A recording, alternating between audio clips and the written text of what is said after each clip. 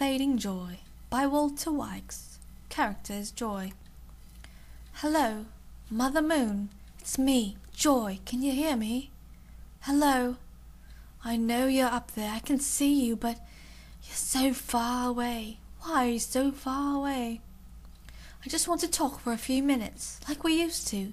Do you remember how we used to talk? It was such fun. What? What was it we used to talk about? I've forgotten. Beautiful things, I know that, but I can't quite. I don't even remember how I got here. Isn't that strange?